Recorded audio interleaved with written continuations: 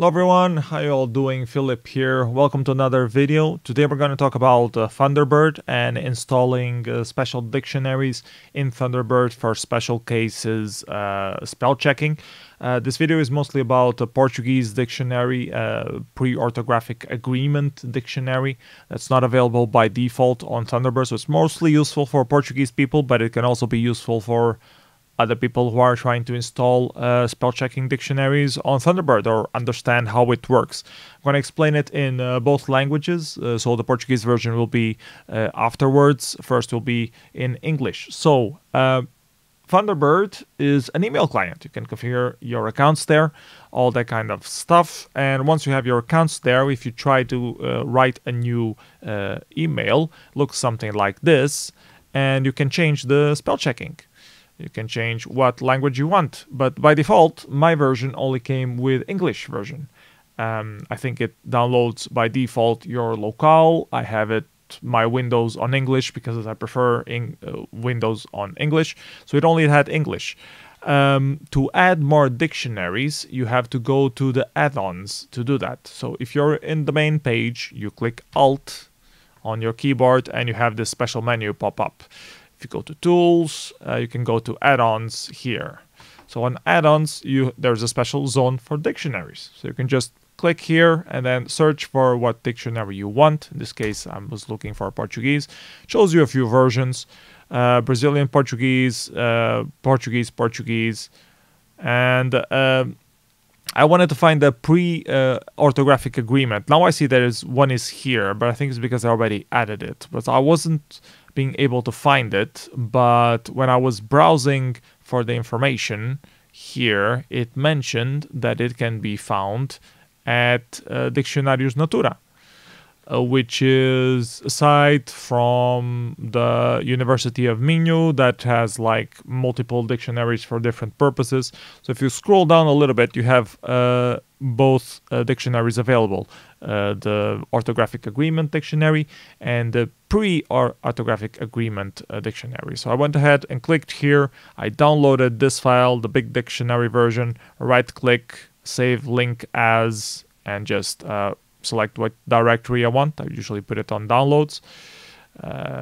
So now you have it on your computer, and now you want to install it on the Thunderbird. So you go to Thunderbird, and instead of going to the add-ons, on add-ons manager, here on the page where you have the dictionaries, if you click here, install add-on from file. So if you click install add-on from file, you can select the XPI file that you just downloaded if you go to the downloads folder, of course. And that's it. It will be installed. I don't think it requires a refresh or a restart. And then if you go to your spell checking thing, you can just click the spell and change between both of them. And you see here that it automatically highlighted the different word depending if you are pre-orthographic agreement or after the orthographic agreement. So yeah, that was the video. I'm gonna redo this now in Portuguese right now. So thank you guys for watching. If you're English and you're tuning off, são portugueses, bem-vindos ao vídeo. Vou explicar como é que se instala os dicionários de português pré-acordo ortográfico no Thunderbird. Thunderbird é o cliente de e-mail que eu uso, pode ter várias contas, mas por defeito vinha só com o dicionário em inglês. Quando eu tentei instalar o dicionário em português, não consegui encontrar o pré-acordo ortográfico. Eu prefiro escrever pré-acordo ortográfico porque acho que o acordo ortográfico não faz qualquer sentido. Portanto, eu estava a tentar instalar e não encontrei à primeira vista. Como é que a gente faz para ir ao acordo ortográfico? Portanto, esta é a página principal do Thunderbird, quando a gente inicia. Se carregarmos na tecla Alt do nosso teclado, vamos ter este menu aqui em cima, e se formos a Tools, ou ferramentas, se for a versão em português do coisa, vamos ter aqui um add-ons, ou qual é que é a palavra em português para add-ons? Não sei qual é que é a palavra em português, mas deve ser uma palavra muito similar. Se calhar também tem add-ons. Anyways, clicamos no add-ons. No add-ons tem aqui uma opção Dictionaries ou dicionários em português. Podemos procurar aqui, nesta caixa aqui em cima à esquerda. Neste caso vamos procurar por português. e vai-nos mostrar os resultados.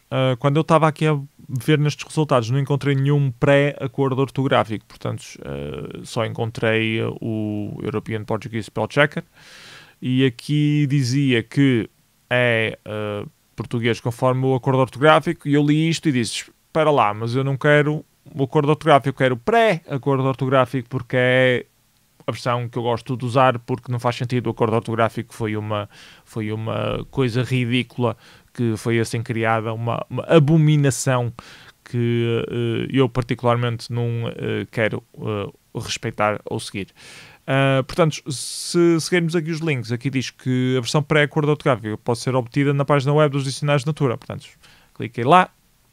Vamos ter esta página alojada na Universidade do Minho, portanto parece algo legítimo, e se fizerem scroll aqui para baixo tem aqui o download dos pacotes pré-acordo ortográfico. Cliquei nesta página, tem aqui a listagem de todos os arquivos anteriores e eu fiz download deste em particular, o 19233, cliquei no botão direito, salvei o link, ou fiz descarga do link, da hiperligação.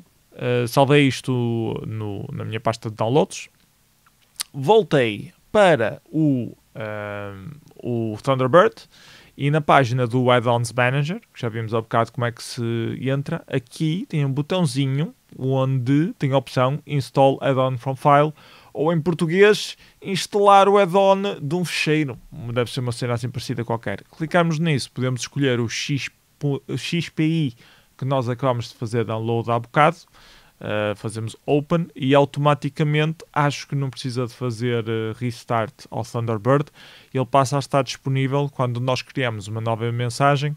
Aqui no spelling tem aqui a língua, dá para escolher, queremos pós-acordo ortográfico ou pré-acordo ortográfico. Vocês podem ver aqui o ação a mudar de linha de um para o outro, porque de facto não conseguem ser os dois válidos ao mesmo tempo.